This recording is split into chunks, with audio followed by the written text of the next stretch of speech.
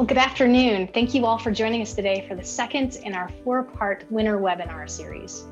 Many of you joined us this fall for our social media webinar, and due to the huge response that we received, we added a second webinar to provide a deeper dive into social media. My name is Jessica DeGraff, and I, along with my counterpart Megan Owens, work with IGCs across North America. And essentially, our role is to work to support this critical segment of our industry with unique programs, marketing tools, and support mechanisms to make the Proven Winners brand really work for you at a very local level. Before we get started today, we wanted to share just a few housekeeping items with you. First and foremost, all attendees will be in listen-only mode. That being said, we absolutely love your participation, especially when we've got 3 great panelists that are available to answer your questions this afternoon. To communicate, you can either click on the chat icon or the Q&A icon, to ask your questions to the panelists. Megan is going to be fielding all of the questions and we'll share those with the panelists during their sessions and also at the end of the webinar during our Q&A session. This webinar is being recorded and will be available by the end of the week for you to access again. All of our previous webinars have been recorded as well and can be accessed on the Proven Winners Retail YouTube page. And you can see the link at the bottom of your screen. So without further ado, we're so excited to introduce you to our panel of social media experts. While all of our panelists come from varied backgrounds in the industry, they all have a wealth of knowledge of plants and social media that they're willing to share with you today. Our first panelist is Christina Howley. Christina manages social media for Proven Winners Color Choice Shrubs and Spring Meadow Nursery. She draws knowledge from her personal garden and professional horticultural experience to share with home gardeners. Next, we have Susan Martiner of Gardener Sue's News. Susan is a freelance horticultural marketer, writer, speaker, and consultant based in Grand Rapids, Michigan. She works with the Proven Winners marketing team to support the brand with their social media skills, copywriting, and plant knowledge. And over the past 5 years, she's managed our Instagram page.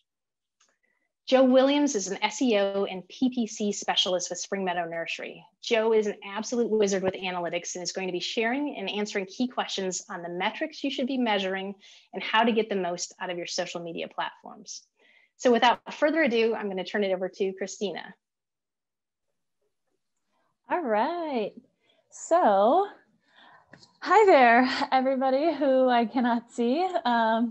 It's exciting to be able to talk to you a little bit about Facebook. I think social media is such an awesome way to connect with home gardeners because that is its primary goal. It's social. So when you are using it, you might find yourself being like, oh no, this is a business. I have to treat it like I'm only trying to send them ads. I'm trying to sell products. And I would say go with your first instinct. To make the most out of Facebook, we have to realize and remember that people are going there because it's a social experience.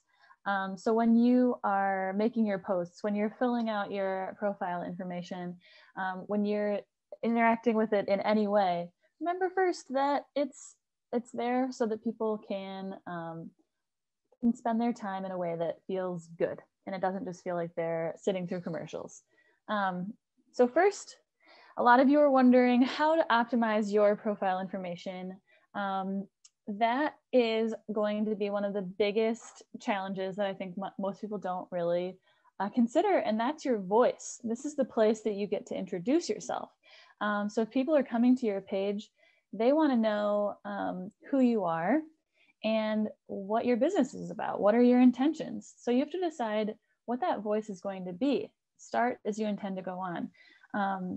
When you have your profile information, also, sorry, I meant to say on the last slide, there's a lot of information that you can put on Facebook, and Facebook wants you to.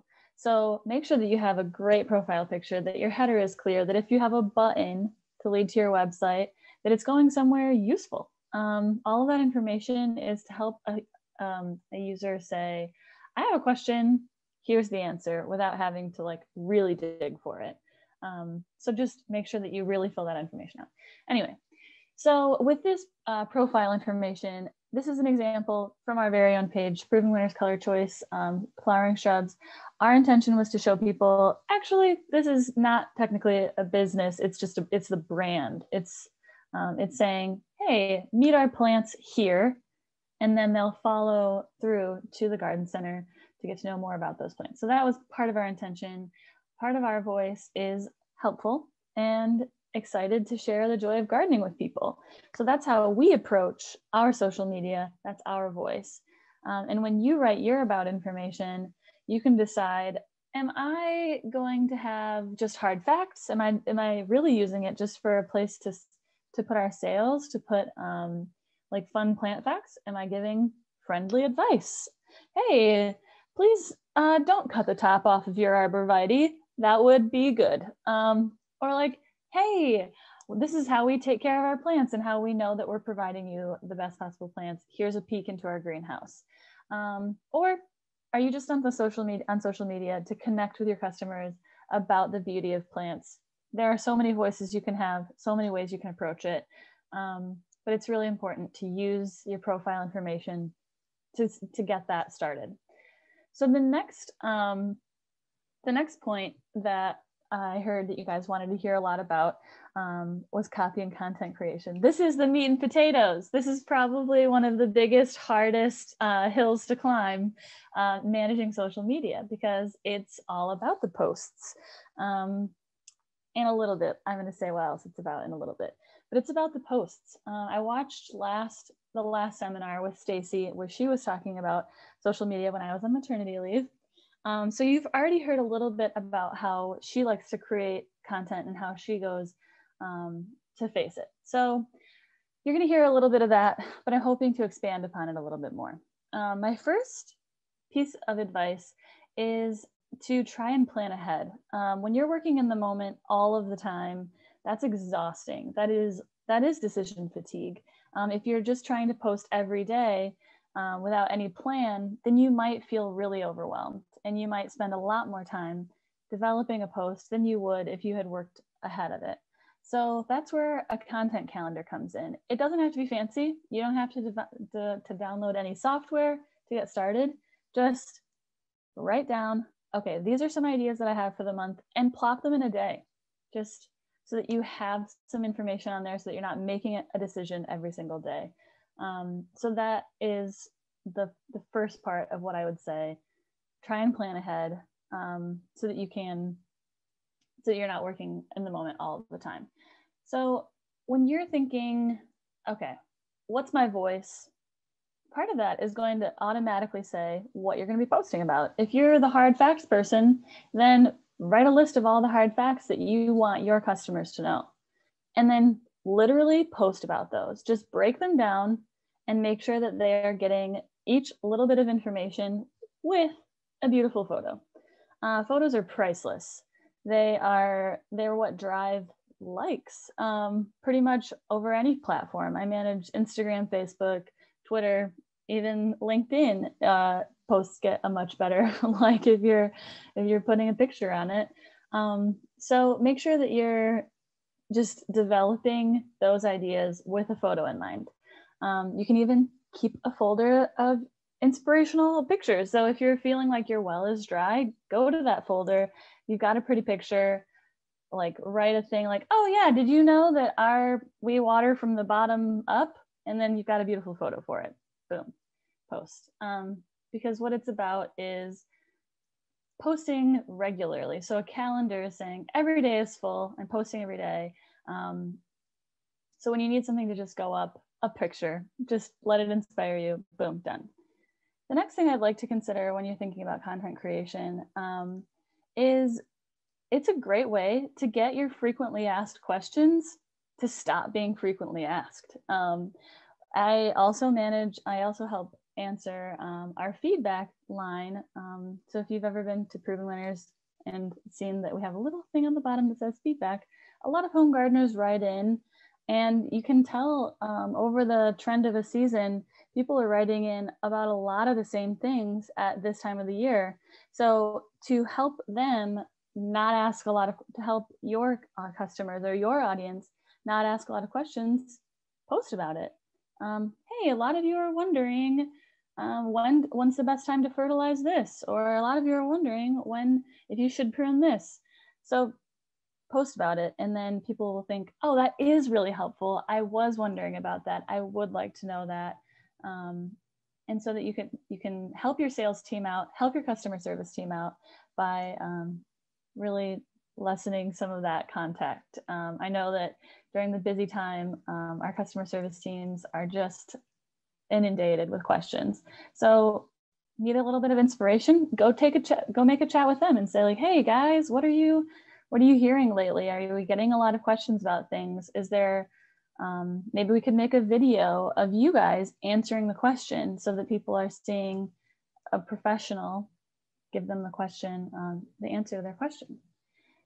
And last, about content creation, that Stacy, I think, did a good job of hitting when she presented, was being in the moment. So that's a little bit counterintuitive to what I said about the content calendar. So when you're making themes and saying, this month, I'm going to make sure that I talk about red plants, about the sales that we're having, and about some of our behind the scenes stuff, make sure that you're leaving in a little wiggle room. Or if you are walking through a greenhouse and you see something beautiful, taking a picture of it and sharing it, because you're a human being who likes things. You're trying to talk to human beings who like things. So probably they're going to relate with what you're seeing and they'd like to see it too. So that's a rough idea about content creation. I think a lot of us get in our heads about what we would like to post, what we would like to see, but there's so much trial and error with content creation. Just if you're thinking that it's a good idea, post it. And if it's a flop, it's a flop, but at least you know. The next thing when you're thinking about content creation is lead conversions. So this was another question that Jessica and Megan shared with me that you guys were wondering about. We're on social media. Yeah, it's social. We're there to relate with people, all the fuzzy feelings. But in the end of it, we're paying somebody to post so that we do get sales, so that people are buying our products. And that is fair. So what you're going to do to make sure that you are getting those lead conversions is making sure that you're putting in call to actions. So that's not just obviously for the post of the pretty picture, no call to action. It's just like, hey, look, I'm a human being who likes things. So are you. That's building a connection. But the lead conversion part is the call to action. So that's learn more in this blog post where you're showing them, hey, we have this other great resource. We have a blog, it has information, or we have a newsletter. It's filled with great information. Go sign up for that. Go look at that. We're a resource, trust us. Or it could be, hey, see the plant bio. If you have a website, I know 2020 kind of forced a lot of people to create websites that people would go and look at and spend some time at. So if you've got a website and a plant bio, send them to that plant bio. If you've got a pretty picture of the plant, but you don't want to put all of the information in that post, you've got a website for that. So send them to look at it. It could be something as easy as read the reviews. So if you have a faithful customer base that leave reviews for you, share those and say, hey, go look here at these reviews. Because that is engaging your audience. It's saying, we're not just here to sell you things, but kind of that's what a call to action is. But we're here to build a relationship. We're here to foster your confidence in us. And that can eventually lead to a sale. So that's a huge thing when it comes to building content and creating content, is to try and loop it back to what's the purpose of this post. If you find that you're mostly posting things that are in the moment, that don't have a call to action, and you're not seeing a lot of return on investment when it comes to time that you're spending on social media, that's probably why. Is that people aren't saying like, oh yeah, like I could buy that plant from them if I just click on this website. So that's lead conversions. Joe is going to go way more into depth about conversions, I'm sure, because he's putting things out on the internet about, hey, come look at our plants, come look at our products. And another thing that I would like to touch on, even though Joe, our expert in-house, is going to touch on it, is our insights. If you go into Facebook Insights, you probably, and you haven't been there before, you're probably going to be a little overwhelmed. There's a lot to see. And not all of it is important every week. It's nice to be able to keep your finger on the pulse when it comes to trends in how followers are starting to follow you throughout the season. So like, oh yeah, in springtime we get a huge jump. Everybody's wanting to know about gardening and really engaging with gardening stuff, but it's a real drag in the winter. That's good to know. But I encourage you to check on your insights weekly, because this is where you're seeing successes and failures. So post engagement is how often people are liking your post. That's how often people are commenting or sharing. I took these numbers from last week, so our engagement and our reach are pretty low just because the winter is not the time that a lot of people engage with our profile for gardening. But what I take a look at is the highs and the lows. So I want to know why. I want to go and see, like, this day was really low. Like, so what post was that on that day? What could I do better with a type of post that's like that? Oh, was it just informational? Was it a bad picture? People don't like pictures like that, or people don't want to have an article shared. So anyway, you're looking into, why was that a low day? Could I do anything to improve upon that? So you're not just constantly posting things that they don't like and don't respond to. And then I also want to pay attention to the high marks and say, wow, like that was the highest day. I wonder what it was. Was it just that it was a picture of a hydrangea? Because boy, do I have a tip for you. If you just want like after like after like, just post hydrangeas, because they're a surefire hit. Or was it something deeper? Did I really lock in on something that our audience is interested in? Do they love having gardening tips from Stacy? Like, wow, her videos are always a hit because she's relatable, funny, witty. She also feels like she's accessible, but an expert. So, or did a video that I did not do so well because I am like the Energizer Bunny and people can't keep up? Should I talk slower? Things like that. So like, you're really investigating, why are things going well? Can I do more of that? But not in kind of just like a copy and paste way, in an organic way. I think last seminar, if you guys were watching, Stacy shared a picture that she actually took that I shared of these gorgeous At Last roses in front of our office. And everybody and their mother liked it. And we were like, okay, so people just really like to see what's going on here. Unfortunately, we weren't able to do a lot of that this year because of the pandemic. We were all working from home. But it's good to know what kinds of things our users want to see so that we can give them more of that. Because when we do, it actually gets shared with more people. So the more people that engage with your post, the more likely Facebook is to share it with people.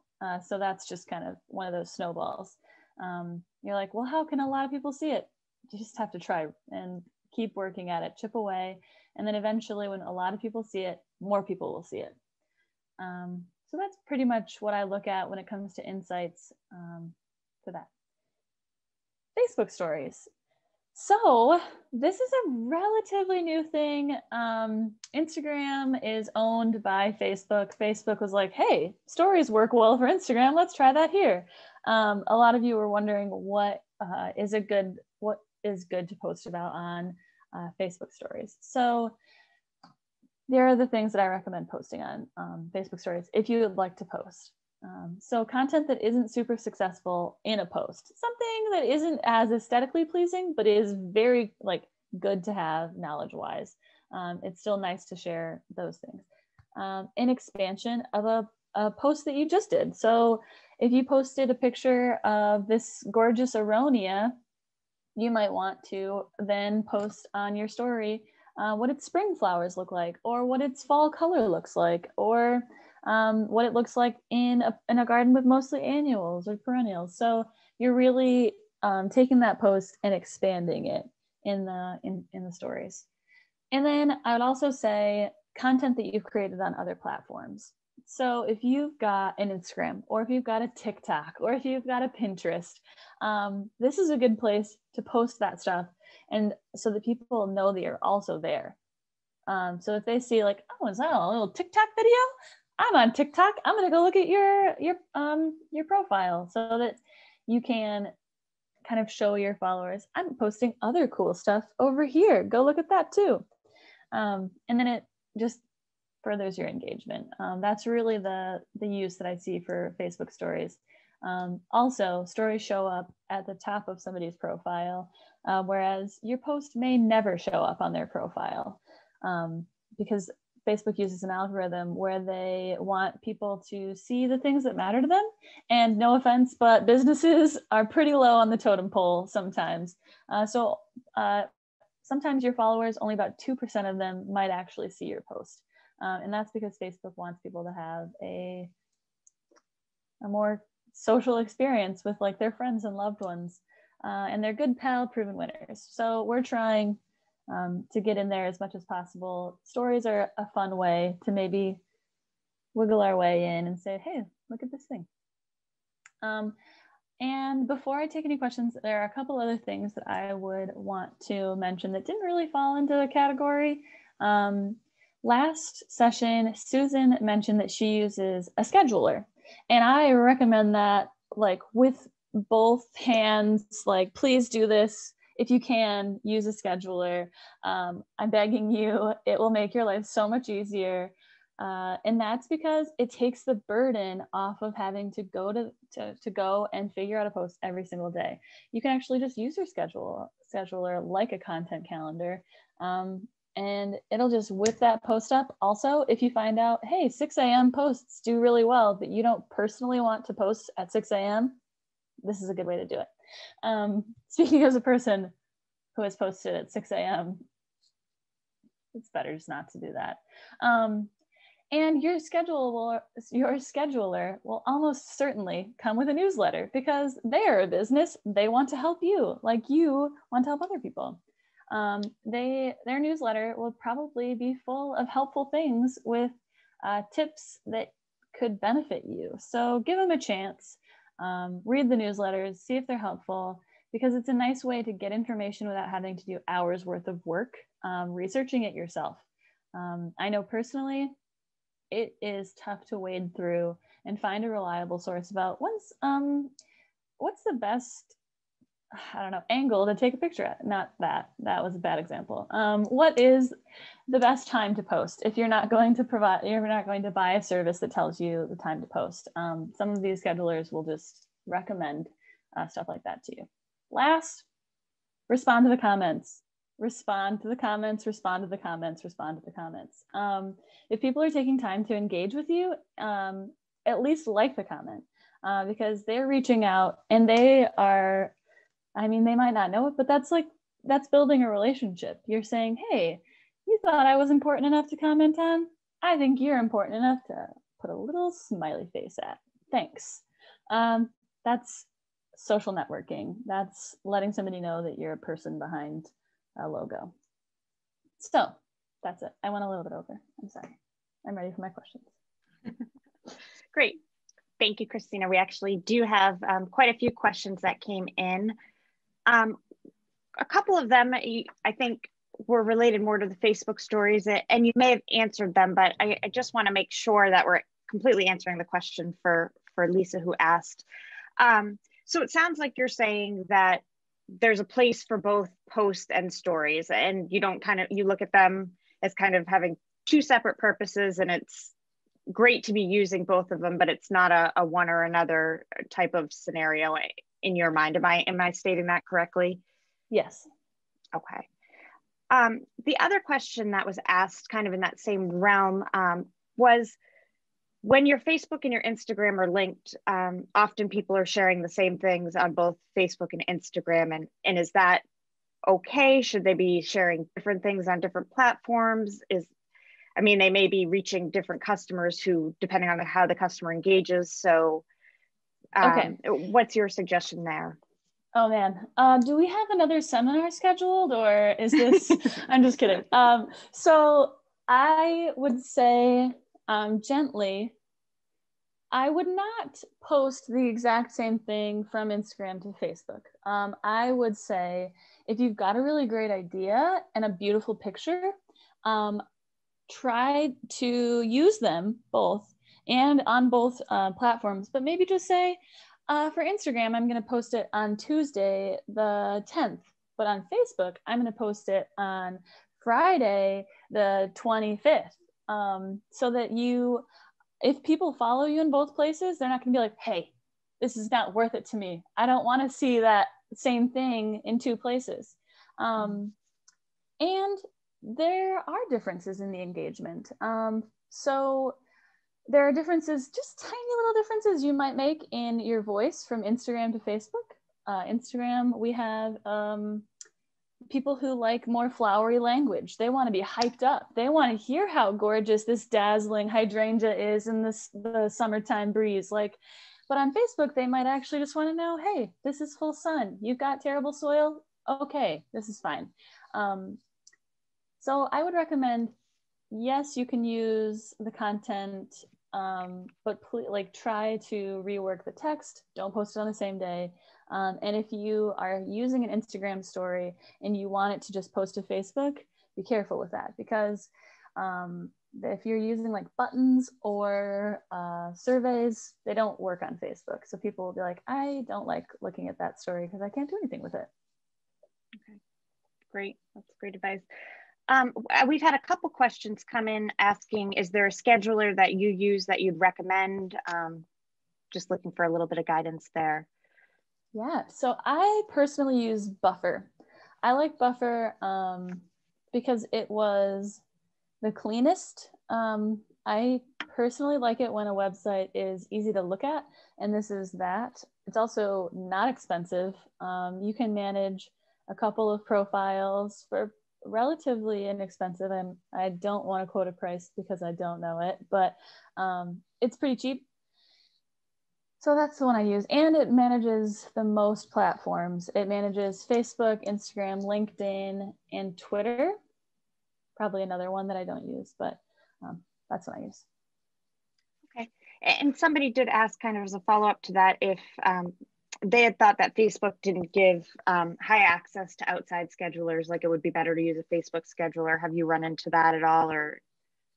No, Okay. Buffer posts like unfailingly. If you do have a video, I would recommend uploading that directly to Facebook and scheduling it, because Facebook does allow you to schedule videos. So a video, you'd get to choose your thumbnail, you'd get to put your captions on, and through a scheduler, you almost certainly can't do that. So that's the one exception that I would say.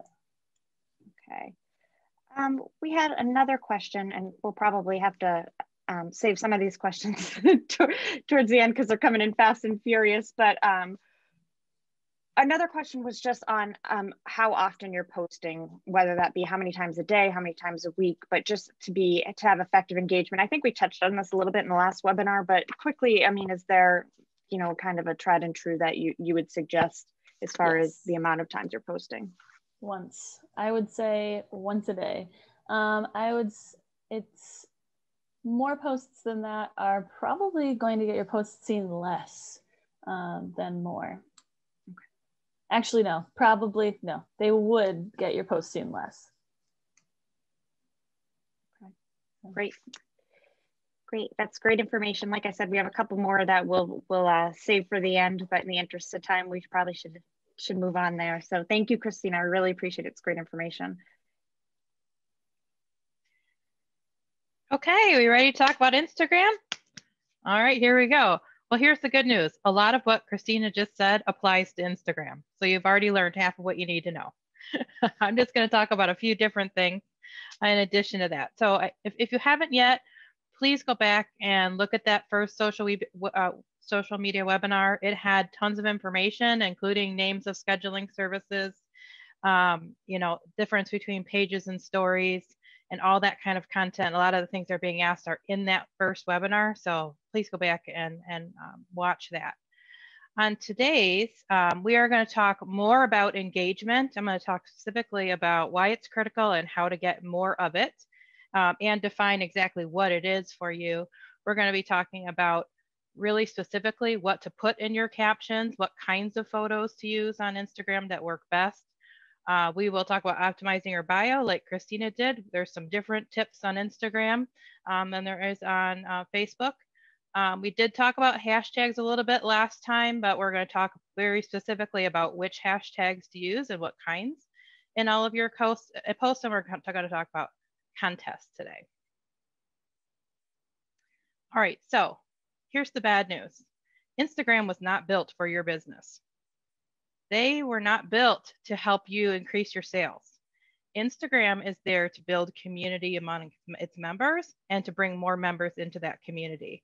And all of those members bring in more members, and all of those people tend to buy the things that their advertisers are selling. So that's the motivation behind Instagram itself. But knowing that, we can craft our content in a way that brings in more engagement. Because like Christina said, this is supposed to be a social experience. Gardening is fun, right? I mean, that's what people are on social media to have fun and to entertain themselves. So you are there to entertain, you're there to serve your customer, you're there to inspire, educate, and relate to them and build that community. And by talking with the people who are responding to your post and interacting with your post. So if you do all those things well, you will naturally sell without ever asking them to buy a thing. And that has been, those 4 pillars have been our mantra on Instagram for the last 5 years. We have spent very, very little on paid posts and advertising on Instagram. Almost all of what you see is organic, unpaid reach. And that was gained by serving, inspiring, educating, and relating. Not very often will you find us saying, hey, come buy our stuff. So why should you even try and work on your engagement? Okay, so there's a few reasons, and some will benefit your social media and some will actually benefit your actual store. So when you are listening and engaging with your audience on Instagram, you're learning about what they like, what they don't like, what their pain points are. And all of those things help you identify future content you can craft for your Instagram page, but it also can help you inform what you buy to sell in your store and how to sign your store to address those pain points that people are telling you on your Instagram that they have. So everybody on your Instagram is talking about the drought that you guys are in, and they come into your store then and see an end cap signed with drought tolerant. Here's, Oklahoma's drought busters and an end cap. They're going to be like, hey, I saw that on Instagram. They're paying attention, and maybe they don't think that consciously, but subconsciously you're starting to build that trust and credibility the more you are listening to your customers and talking with them, answering their questions, and posting more about what they want to hear. Next. So what is engagement? What counts as engagement? Instagram counts engagement as basically any kind of interaction that someone takes with your post. So if they tap the heart to like it, if they share it, if they comment on it, they save it, if they click the link that says more to read the rest of your caption, if they swipe through a carousel of pictures, all of those things count as engagement. So you can see that's an insight from a post we did a couple weekends ago. We asked a question in the post, and about 2,600 people liked it. 268 people commented on it, 3 people shared it, and 64 people saved it. Every one of those actions counted as engagement. And Instagram's algorithm saw that and said, hey, a lot of people are liking this post. A lot of people are commenting on it. I'm going to show it to more people because obviously it's interesting. So without paying, to have our post seen by more people, Instagram rewarded our engagement by showing our post to 52,818 people without paying a dime. So was that worth, me answering and responding to 268 questions? It was, because that was priceless. We would have paid hundreds of dollars to reach on just this one post to reach that many people. Notice also down on the very bottom, it says from hashtags, 4,282 people discovered that post through hashtags. So I'm just going to point that out because we are going to talk about hashtags more. And that is proof right there of why you need to use hashtags. One more thing is I had to put it in here somewhere, so I remember to tell you, don't post and ghost. So Instagram knows when you are on Instagram, it knows if you post something at 6 a.m. and then don't come back onto Instagram until 12 hours later to answer questions. If you post and then don't come back to your page again multiple times during the day, even if it's just to open the app, go to your page and close the page, it will show your post to fewer people because it thinks you are not managing your page, you're not paying attention to your customers and your followers. So it's going to dock you for that. So anytime you get a spare second, just open the app, go to your page, check on if there's anyone who's asked a question in the last few hours and respond. Like Christina said, always, always respond. So what should you post about, generally speaking? Unfortunately, what I see a lot out there is 75% promotional content and 25% educational and inspirational. Should be the opposite ratio.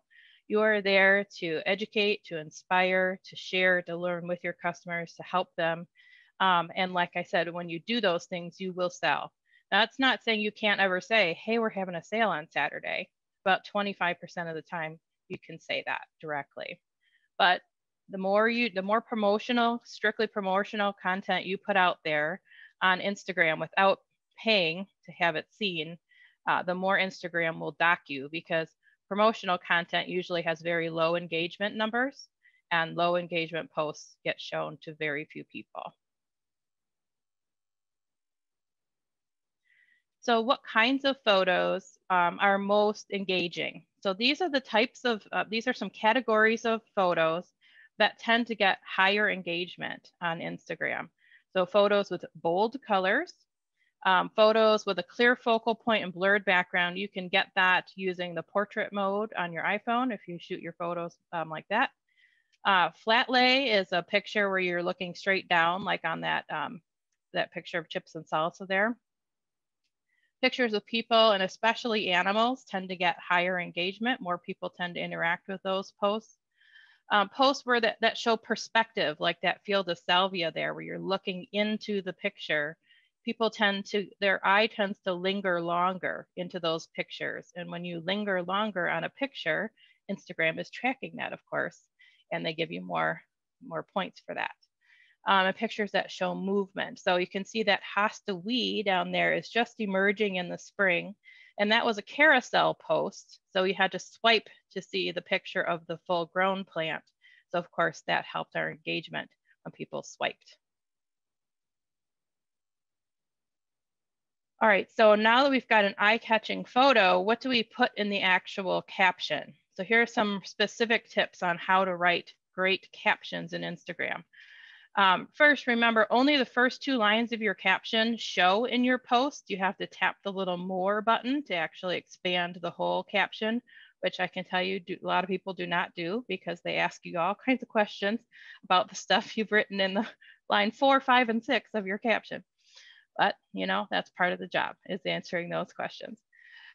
So make the first sentence or the first line catchy, because you want to catch their attention to when they're scrolling through Instagram at lightning speed like they do. Emojis help to capture their attention in the first line or 2, and just some kind of fun text like, dream me of rainbows of coral bells on this chilly December morning with a rainbow. That caught people's attention. So this post had 2,000 likes. It probably had about 20,000, 25,000 reach, I'm guessing. Tell them something they can't see in the picture. How boring is it to have someone show you a picture of pink flowers and say, hey, these are pink flowers? Like, yeah, I didn't need you to tell me that. I can see that. Tell me something I don't know, right? To make it more interesting. So here we gave them the names of the plants. Always give the names of the plants, unless you want to answer that question 42 times in your question, in your answers there, or your comments. Tell them how to grow it. You know, part shade, filtered sun, well-drained soil, average moisture. Here's what zone. Always, if it's a perennial or a shrub, we always put the zone. And give a tip or give something valuable. There's go to the next slide and you'll see another post. So this is the same text on the left here. We're going to show you 3 different examples. So here's an example. Right before 4th of July weekend, I wrote a simple post with a picture of people watering, saying, hey, you going out of town? Don't forget to water, because you don't want your plants to be toasted, when you get home, because we know that happens. This is how garden centers sell replacement hanging baskets after the 4th of July weekend, right? So, I can't tell you how many people responded like, oh my gosh, thank you so much, I almost forgot. So that was a helpful tip. Next.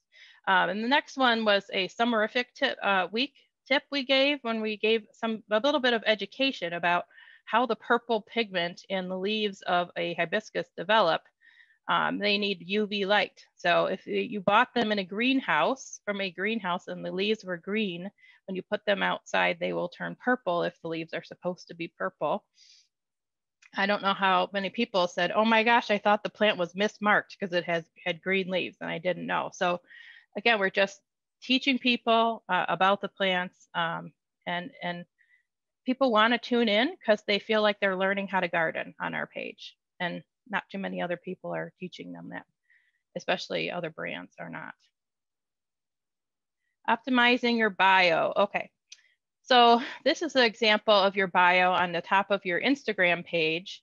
So you'll notice here, of course, it had there, here's 2 examples, Tonkadale greenhouse in Minnesota, Swanson's in Seattle. Your bio should answer who, what, where, and give a link. So who are you? Okay, I'm your greenhouse home. I'm your local garden center, owned since 1924. We're always approachable. We're here to help you with indoor and outdoor gardening. Here on Tonkadale's, they have put hashtags. So if they're telling their fans, their followers, if you want to tag us in your posts on stuff you got at Tonkadale, tag hashtag Tonkadale and hashtag your greenhouse home. And you can search those hashtags to find other posts that were made with using those hashtags. Tonkadale just used a link to their straight website homepage. Swanson's had switched their link out on that particular day for a blog that they posted a picture of a snake plant, and they changed their link that day to be a link to their snake plant blog. So here are a couple more with some different things in their bio. So still answering the who, what, where, and the link. But Sky Nursery, you'll see, used a Linktree link instead of their skynursery.com. And Arts Nursery used the link in bio. So those are 2 services you can use to provide a set of links on your Instagram. The downside I see of Instagram is they don't allow you to put a link in every post. And if you don't have more than 10,000 followers, they don't let you put a link in your story. So you need to craft another way to link people to what you want them to see. So using a service like Linktree or link in bio, or Curate is another one that we will be switching to soon. These are paid services that allow you to link to more than one thing. On the next slide, we'll show you what you get when you click on those links. So with Sky Nursery, the Linktree, it's about $6 a month for that service. When you click that link in their profile, it takes you to this set of blocks. You can change the color of the blocks if you want. And those are like the top 7 topics of the week that they have been talking about. And you can change those out throughout the week, or you can change them once a month, however often you want to change them. Those coordinate with the topics you are talking about on your Instagram. So Linktree doesn't give you pictures, it gives you text boxes. Link in bio on the right will let you use pictures, and it'll let you link to any place on the internet you want to go. Curate looks similar. Curate is one that's used by the New York Times, and it's one that we will be switching to, it looks like, soon. We actually hired a new social media consultant ourselves at Proven Winners to help us do a better job with our own social media, and they are going to be helping us with things like improving our link in bio. So here's just a couple of options you have. Okay, hashtags. So hashtags are essentially like file folders. The way people search content on Instagram is by searching hashtags. So let's say I'm someone who has deer in my garden and I want to know more about deer resistant plants. I can search the hashtag deer resistant and find 5,900 posts that are about deer resistant plants. So hashtags are something, remember on that first post, that earlier slide, it showed like 4,300 people had found our post through one of the hashtags that we had put in our post. So that was free people we brought to our page just by using, you know, hashtags. So what kinds of hashtags should you use? I keep a sheet of them right next to my computer of ones that have worked for us in the past. Basically, you should have popular, moderately popular, niche specific, and branded hashtags in every post. You can use up to 30. We use usually somewhere between 10 and 20. There's no magic number there. Basically, you want to use some hashtags that have a lot of people post in them and some that have fewer. But all of them should relate somehow to what you're actually picturing in that particular post. The last set down there was the branded hashtags. A lot of people have asked me about how do I get a hashtag for my own business? So you'll notice on every post that Proven Winners puts on Instagram, we use hashtag Proven Winners as the first hashtag for every single post. And we always put our hashtags in comment number 1 because it keeps our actual caption looking cleaner. So Sky Nursery can use Sky Nursery or Tonkadale, you know, or that Your Greenhouse Home would fall into this category that Tonkadale had come up with as their own branded hashtag. This is something you make up. You can decide it on your own. I made up those last 4. And those last couple are ways to get more local people to find your business. So Pittsburgh Gardens or Gardening in Miami are 2 hashtags I just made up. If I was a garden center, you know, in those areas, I would start using that hashtag in every one of my posts. And then when someone starts searching the word Pittsburgh in for hashtags, Pittsburgh Gardens will come up and they can find you that way. So that's one way to dial everyone in the world who can follow you on Instagram down to your city level to get more people into your store. Okay, the last thing we're going to talk about is contests. So contests are like a shot in the arm, a quick way to get a whole bunch of new followers. So we use them a few times a year. We don't use them super often because then that just looks spammy. But we try and do something meaningful when we hold a contest. And the goal is to build our number of followers. It's to bring new people onto our page.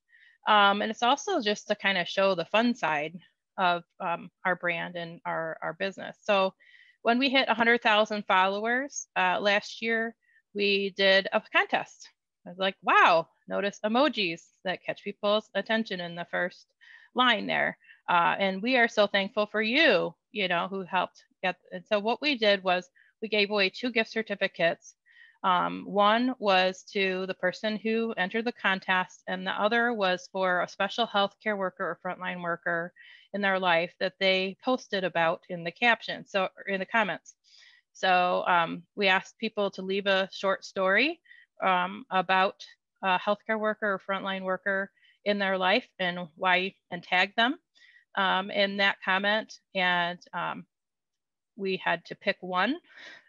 We ended up picking 2, I think, because there were so many gut-wrenching stories that people left. You can imagine during the pandemic how many 596 people left a comment on that post wanting to enter. So that built a lot of goodwill towards our company. We got a whole bunch of new followers from doing that. And it made us feel good for doing something good for our own community, right? So we wanted to show we're part of the community. We understand what we're all going through. And here's a little something to make your day brighter. Just make sure when you do an Instagram contest, you follow Instagram's rules. They're not real big, but you notice at the end there, we did the required fine print. You know, we're not sponsored, endorsed, administered by Instagram. Instagram's not liable, you know, the CYA language, I call it, the legalese. So anyway, that's a quick way to build a bunch of followers. So it's a lot. There's a lot to learn on Instagram. There's a lot to learn on Facebook, but keep at it. Keep following. Follow Proven Winners page, Instagram page. If we get less than 1,000 more followers today, we'll have 3,500 or 135,000 followers today on Instagram. So I'm hoping y'all sign up. Y'all like our page. Anyway, there's tons of free information, webinars and classes like that about Instagram online. Jen's Trends is a good one. You can watch her YouTube videos or follow her on Instagram. So keep learning. It's worth the effort. Great.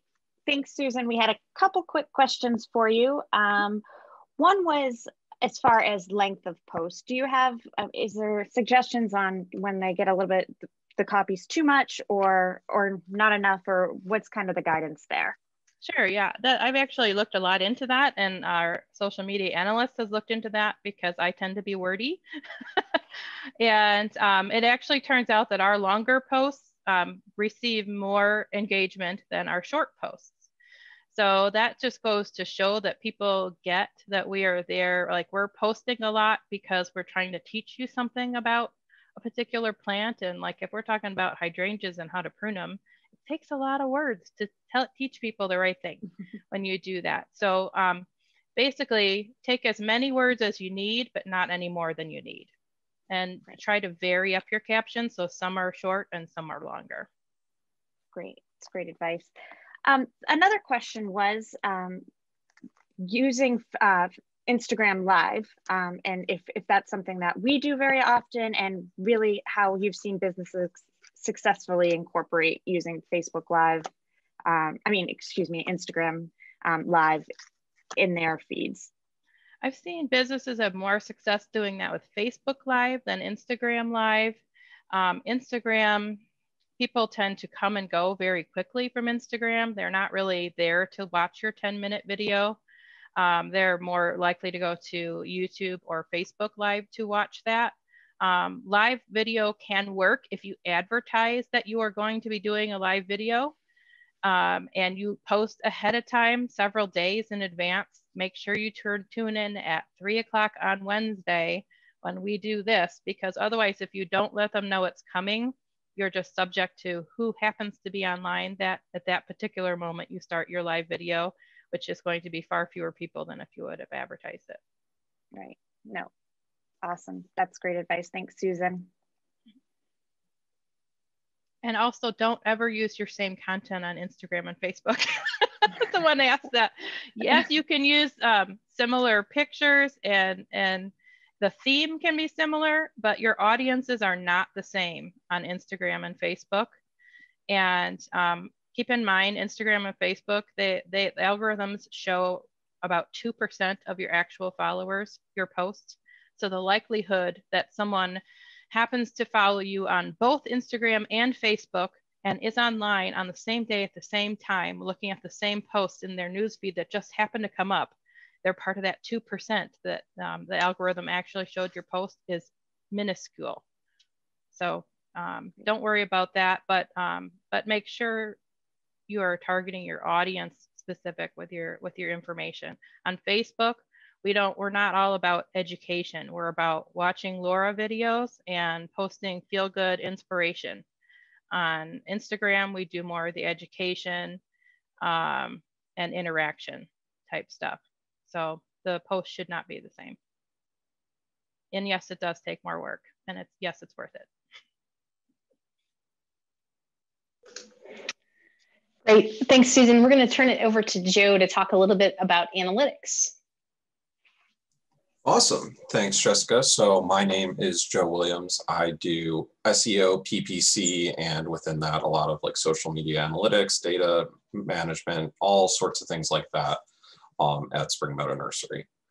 So within the time we have today, it's not, enough time to show you how to like set up every analytics thing perfectly or do anything like that. But I hope to be able to give you guys some ideas on like the kind of data you want to collect, what to think about with that data, as well as to kind of use the thing Facebook already gives you that are super easy to access to hopefully improve your social media performance. So there's a couple different tools we can use to do that. The first one is something called the Facebook Pixel. You use that on your website, and Facebook will basically track anyone who has a Facebook account anytime they come to your website and give you more information than you should probably be allowed to have from an ethics standpoint on who those people are, what they do on their website, and what they do on Facebook. It's a little difficult to set up if you don't have coding background, but there's no way I could give you a better tutorial on it than you'll get by just typing Facebook Pixel into Google, clicking the first thing, and following their instructions. If you don't have a website and you can't set that up, you don't need to worry. There are plenty of other ways you can get data from Facebook. But if you do have a website, I'd recommend looking into setting this up, getting on your website, and at least letting it be there and collect data, even if you don't have time right now to actually do anything more with it. The second thing is the data within Facebook. Christina touched on insights a little bit earlier, but I'm going to go over it again. Insights are basically all the data Facebook collects on things that happen within your Facebook page or on your Facebook posts. So when you go and look in there, you're going to see a lot of different numbers on like post engagement, reach, how often people clicked on things, all sorts of things like that. And what you really need to do when you go in there is decide what's important to you. What's your business's goal on Facebook? What are you trying to do when you post on Facebook? And then decide from there, which of these metrics actually matter to you. We've talked a lot today about reach and post engagement, which, as Susan and Christina both noted, it's how you get seen on Facebook. And for that matter, pretty much any social media. They really want people to be engaging with their website and their brand. So really what matters to them is how often people are engaging.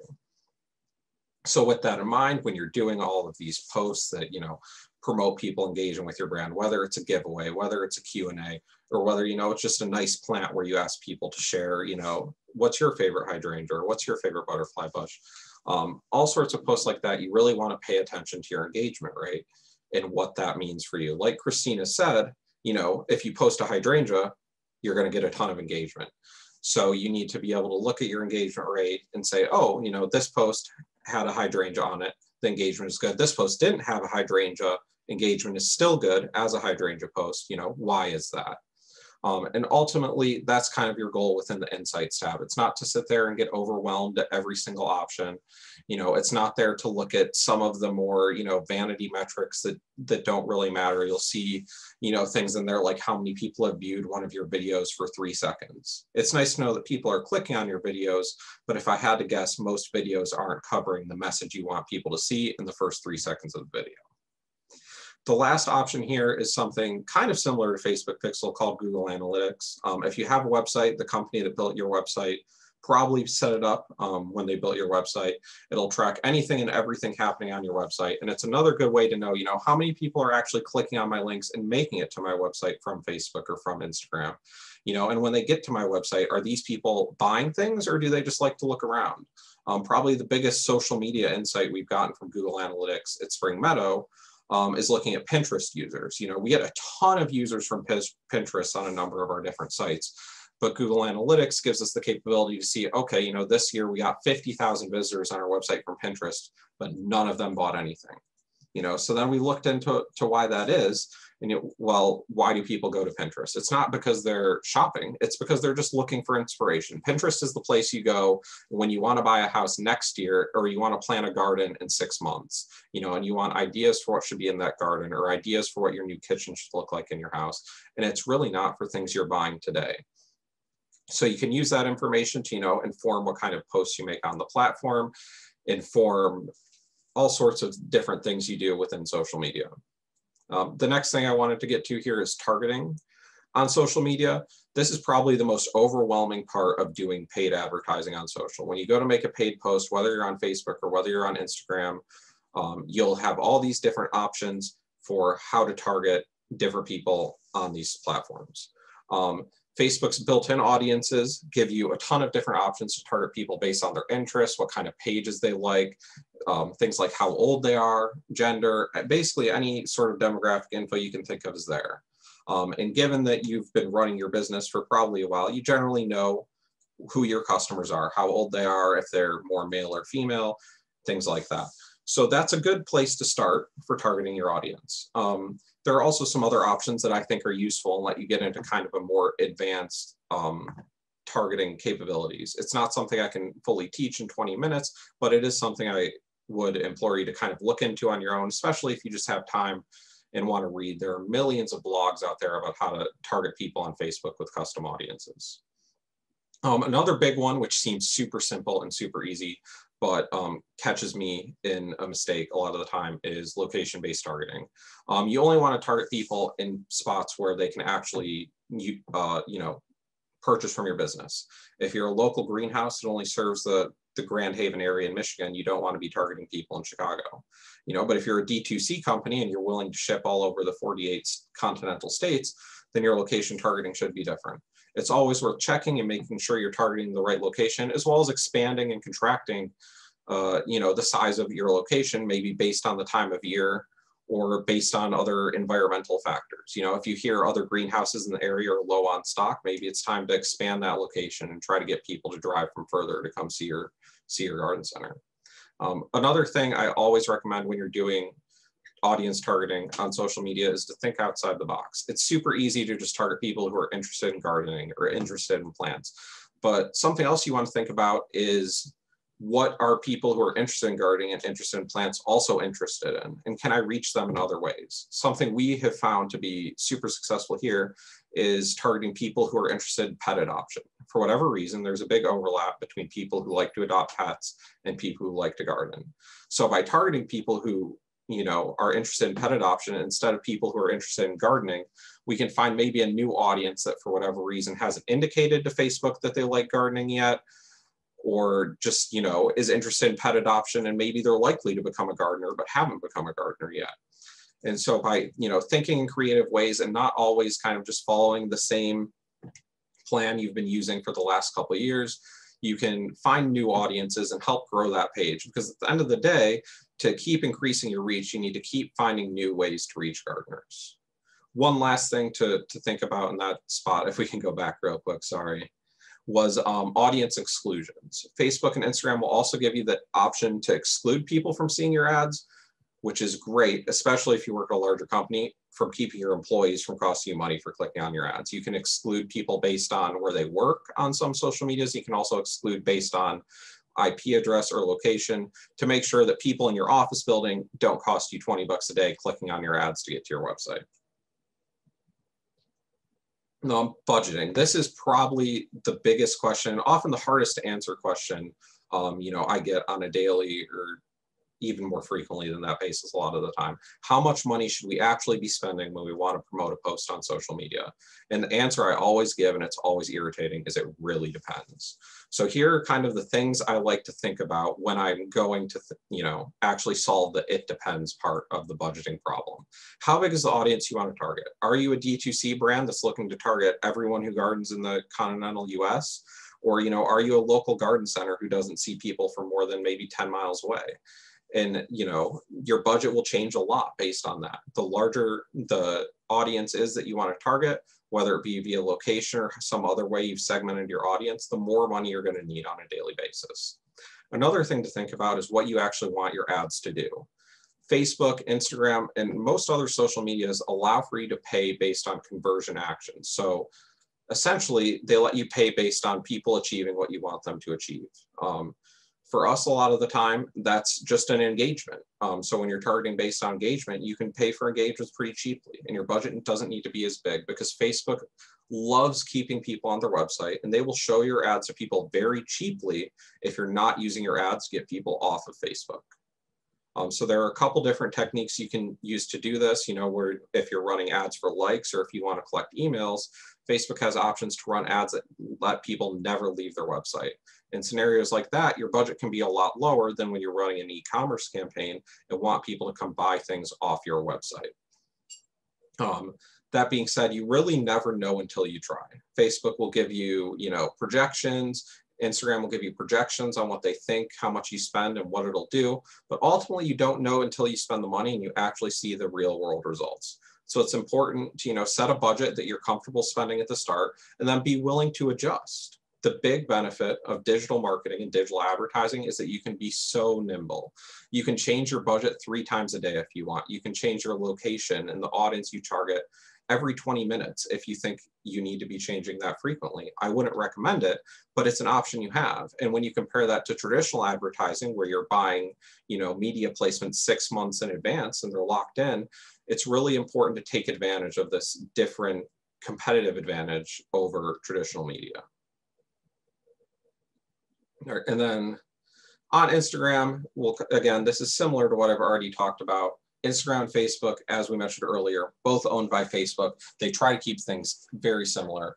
Again, here though, it's really important to think about location and audience targeting and make sure you're actually getting people that want to see your ads. It's also, in my experience, more effective to do sort of shorter term Instagram campaigns. It's something we use a lot for Shrub Madness. When we're building out the bracket, you'll probably get the ads in a couple weeks when we start pushing plants out that way. But the idea is to run ads that feel timely. You know, when you see the ad, you don't want it to be an ad from 2 months ago and you see the last comment like that the account owner replied to was 3 weeks ago. You know, it looks dead. It looks like the guy doing my job said it 2 months ago and you know, is now just sitting at home watching Netflix. So, you know, keeping the ads updated, keeping them regular, and making it feel more like a regular post that you would come across on Instagram instead of, you know, an ad that was set 2 months ago and forgotten about, helps people feel like they're actually engaging with real content instead of sort of a faceless brand or a faceless marketing company. Something else I would mention about Instagram advertising is it's really built for people who don't have advertising experience. It's super easy to go in within the Instagram app on your phone and figure out how to boost a post.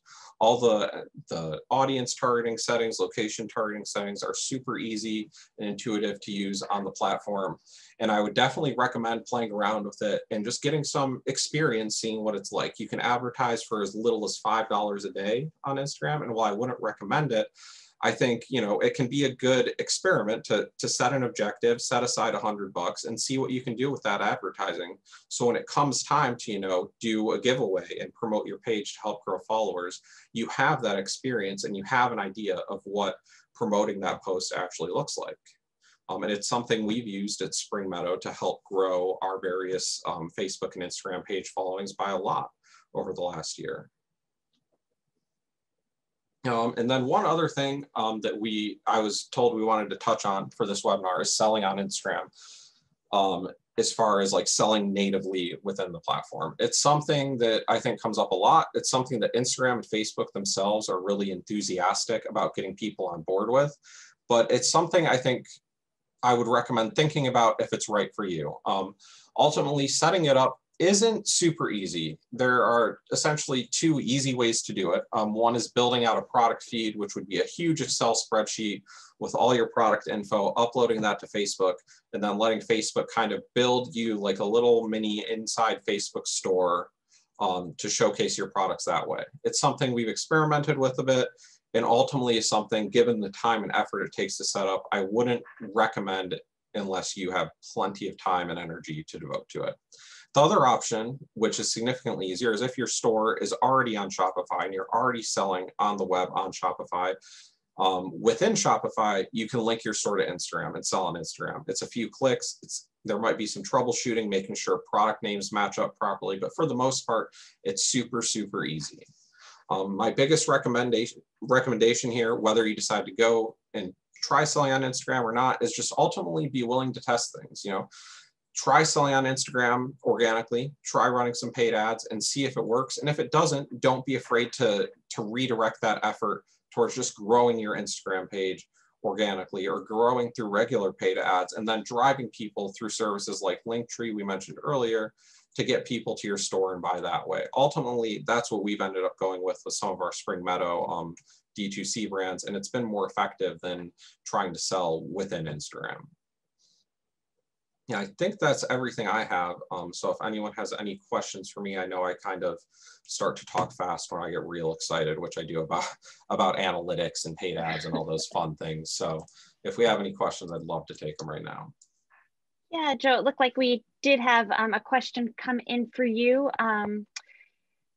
Yvonne asks, is using Facebook Suite to answer messages and questions from your posts on Facebook and Instagram considered engagement by these platforms, or do we need to open the apps directly? Yeah, you can use the Business Suite. I would recommend it. It makes things organized and super easy to see, and will ultimately make your life a lot easier. The one thing I run into this issue, Christina might have a better answer specifically, but it is sometimes hard for me to tell if something's a DM or a post when I see it within the business manager side. So, you know, be aware if you're responding to a DM or responding to a post, and, you know, how you should answer based on that. So I'm also going to speak about that. So you can actually, you can answer in the Business Suite, or you can just go, if you manage both the Facebook and the Instagram, you can go Facebook, and then any comments, you can actually, there's comments from Facebook and from Instagram, and that is very clean, super easy to see that it's a comment on a post, and you can just scroll through your Facebook post or your Instagram post and answer it right there. I would recommend going to your phone on the app to answer Instagram questions, because there are actually questions that don't make it to your inbox immediately because they are not from people that you've allowed to message. And I don't think those are shown on the Business Suite. So that's my answer.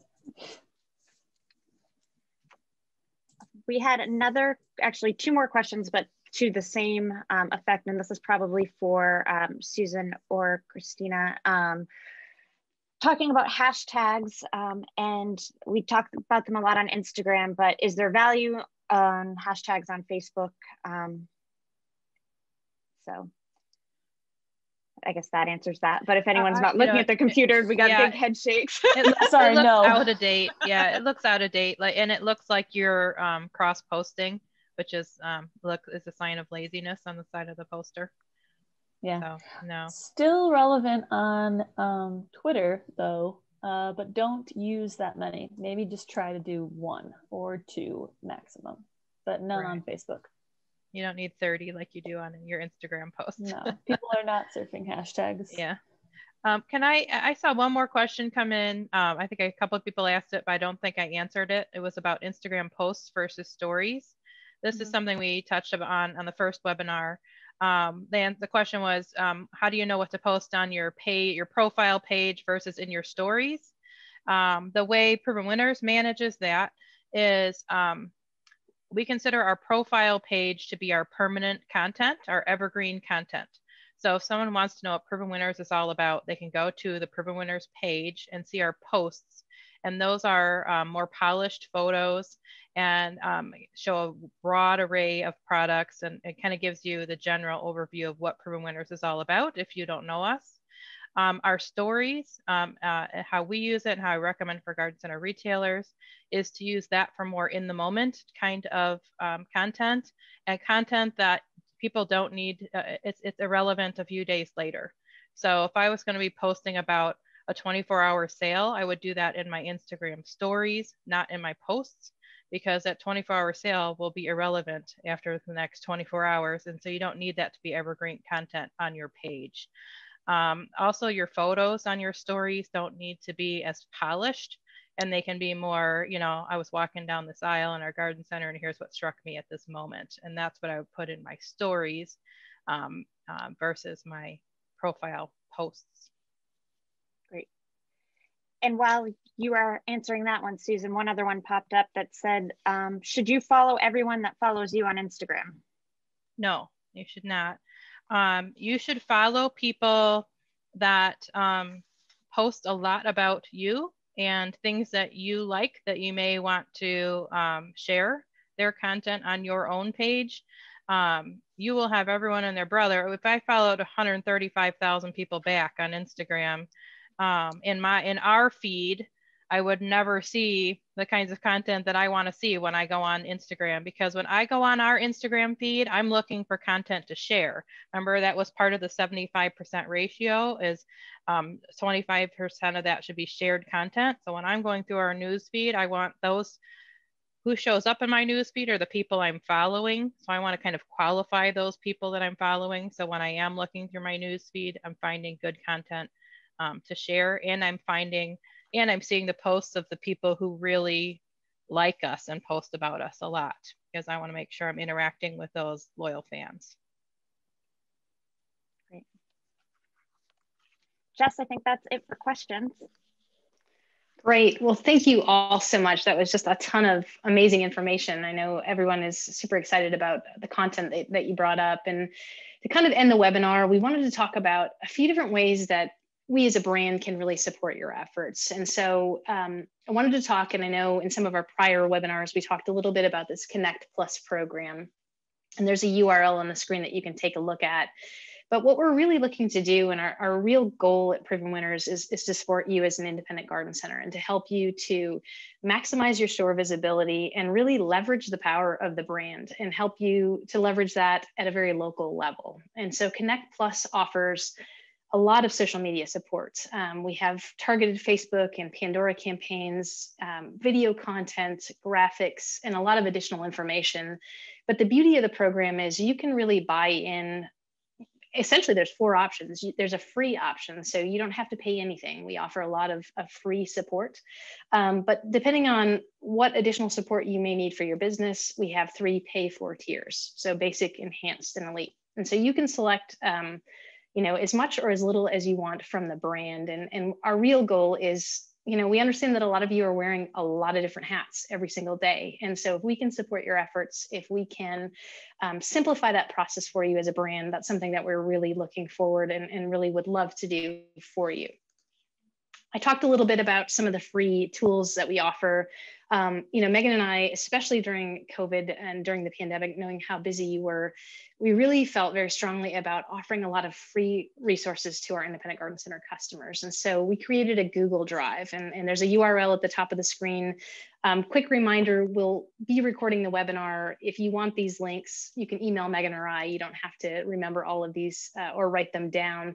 But this Google Drive has a ton of free social media graphics sized appropriately for both Facebook and Instagram. We have great kids gardening projects. We have, downloadable bench cards for free and a lot of additional information. So if you haven't had a chance to take a look at that, we'd highly recommend you do that. Lots and lots of free resources there for you to take advantage of. So with that, we just want to sincerely thank you. We know your time is very valuable, and we just want to thank our panelists because the knowledge that they shared with us so graciously today is just hugely helpful, and we hope that you found it helpful. And on behalf of Megan, myself, and the entire Proven Winners organization, we just want to thank you for your support in your business. If you have any other questions, feel free to email Megan or I. If you have questions for the panelists, send them our way, and we'll make sure that Christina, Susan, or Joe can answer those for you. So with that, thank you. Enjoy the afternoon.